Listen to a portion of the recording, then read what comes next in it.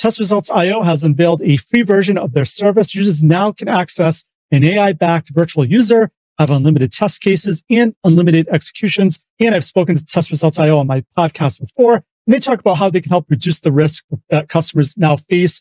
And they can help eliminate common test automation struggles, such as locating elements, scrolling, and dealing with high maintenance or flaky test cases. In addition, it addresses issues related to IDs, legacy software, graphical text, API-based software, dynamic elements, and even complex scenarios like tables, 3D modeling and rendering software. The virtual user, powered by the company's proprietary TrueTest technology, interacts with the software under test in a completely stable manner and requires no special training or certification and helps keep you in control of your automation and test scenarios. So how do you get your hands on this free version?